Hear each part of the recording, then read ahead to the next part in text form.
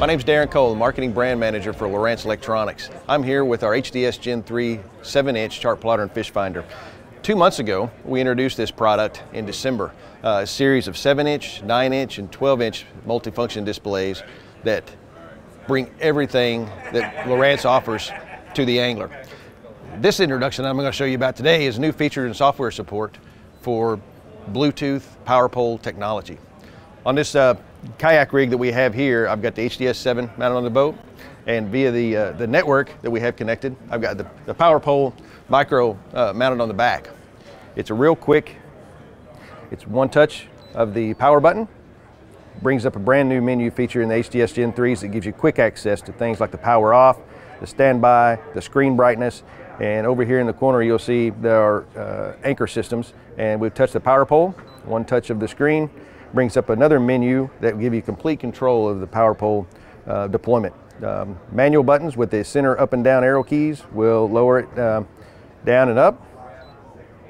The auto buttons at the top and the bottom will bring the power pole all the way up to the stored position, and just like that one, the auto button for down will take it all the way to the down position until it makes contact with the bottom of the lake. It's as simple as that as far as the using the feature on the screen. The coolest thing is with HDS Gen 3, it's got built-in Wi-Fi inside the display, and it also has Bluetooth connectivity built in right out of the box.